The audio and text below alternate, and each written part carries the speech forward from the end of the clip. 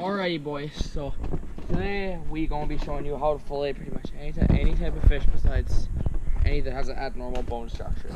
So just grab this damn fish.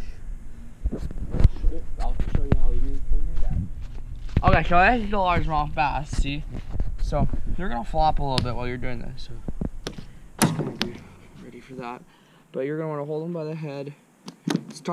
Don't start from the belly, start from the back. Start back, always back is always on top.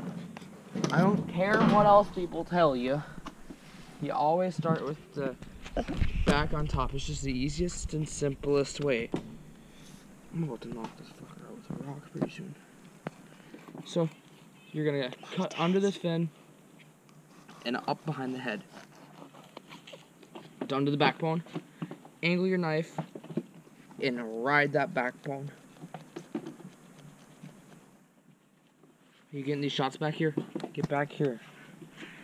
You're gonna ride that backbone till you get out to the anal fin, and then you can poke through. Ankle your knife downwards. Get all the meat. Then you're gonna cut down the rib cage.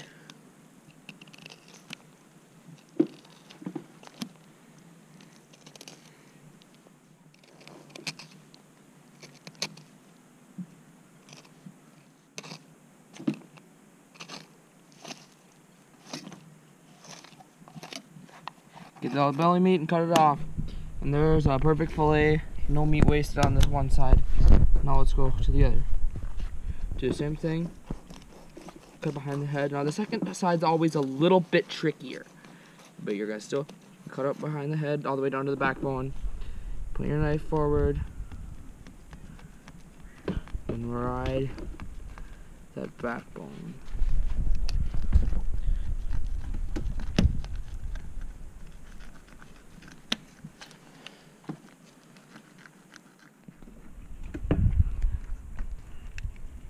Some meat there.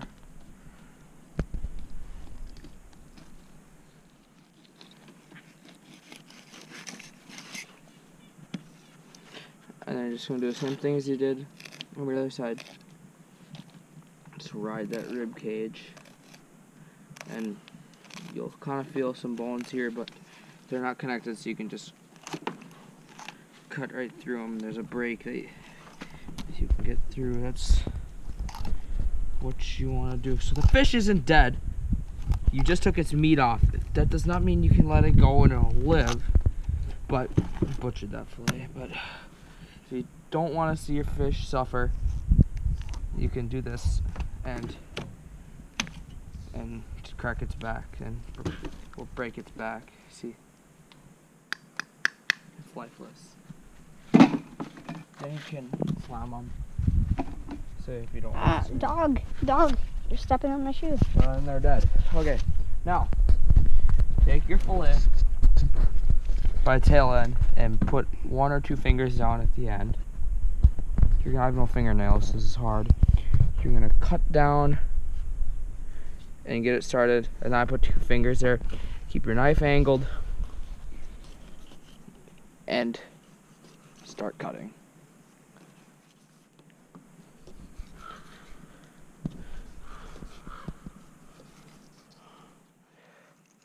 And while you're cutting, then you're left with, when you're left with that, this is skin. You can throw this in the gut pile. And now you're left with this. So this is the side. You flip it over to the flat side. Those are going to be 2 lines: a mildly red line along the top of the fillet, and the tail section there is a dark fillet red line. There's 1 or 2 ways you can do this. This is the way that I prefer. Make a little slit to the tail, to the end of the tail, on each side of the red line. Hold the one side, including the red line, pull down. This is bone free. That can go in the bucket or in your pail, whatever you're using to hold your fillets. Then you pull the red line down and the other fillet, and wherever it rips off it, that's where the bones stop. See, there you go. If you're really concerned about getting bones, just cut the rest of that red line off like that. And then throw these in the gut pile. This is 1 fillet out of a bass. And do the same with the other side. I'll show you the other way to take the bones out. Just a second here. Oh, I got fine by bone. Alright, second way to get bones out. You can just cut on each side of the line. You don't get as much meat, but it kind of ensures a more bone-free meat. Don't cut right next to it because you'll cut bones then. You don't want to do that. There you go. That's your tutorial on how to clean any fish without, pretty much just how to clean a fish like bass, any panfish, and how to clean it. I have a shitty cameraman. He's not keeping the camera straight like a dumbass. Okay, and so this is the tutorial. Guys, enjoy, like, subscribe. I'm out.